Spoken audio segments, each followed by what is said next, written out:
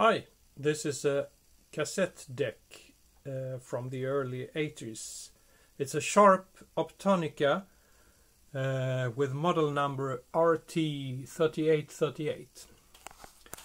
I think that more than this particular model has the same problem, and that is the take-up spool doesn't move. The trouble with the take-up spool is that you need to go inside the mechanism to exchange a rubber sleeve that is used as a rubber idler wheel. And to do that, you need to remove the front of the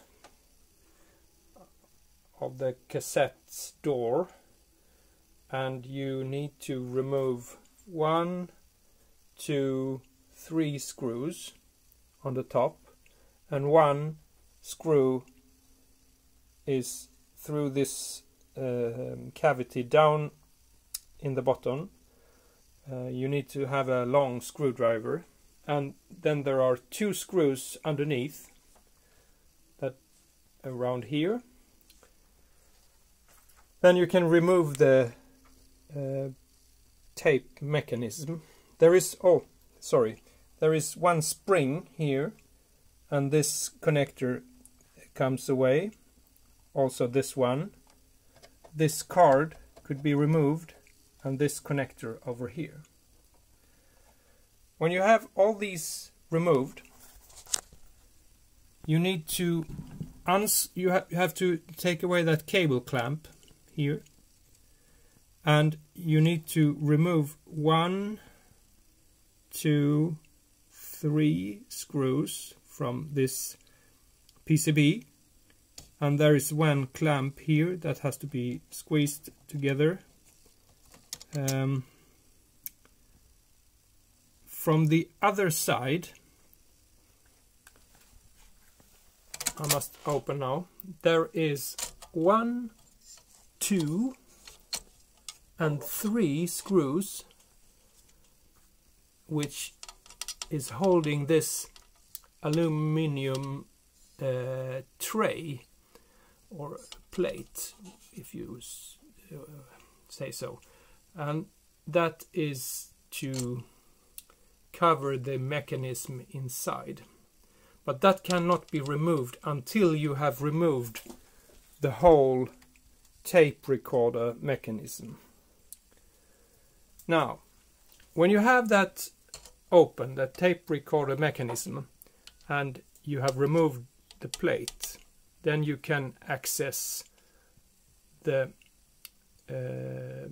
capstan axis, and it's just behind this point here on the capstan axis where the rubber sleeve is damaged. So you have to remove that the residue of the rubber, and to replace it with something else. I will show you. I used a piece of teflon high voltage cable. This cable comes from a lab instrument cable, and it's good for 6 kilovolts, and it's made out of very soft teflon, and that can be cut in maybe 6-7 millimeter length, and then you can, when you have removed the flywheel, there is the capstan axis naked, and you can when you assemble the flywheel again, you can put in that small piece of teflon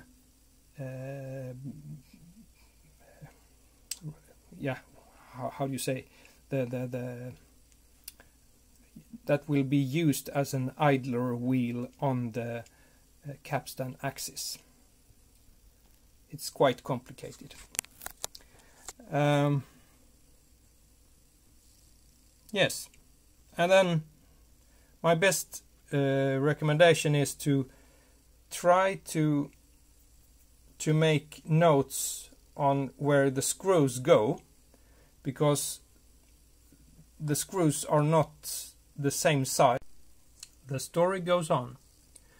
I forgot to tell you that when you have removed the PCB, you still have to remove this plate behind the PCB, and that is removed by loosening 2 screws from the front, and this solenoid also comes away.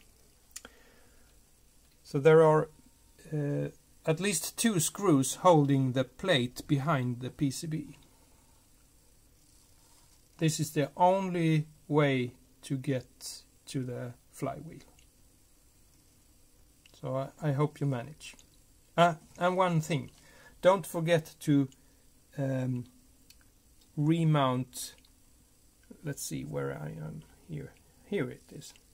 Don't forget to remount this small lamp, because that lamp is supposed to go inside a rubber sleeve, and that is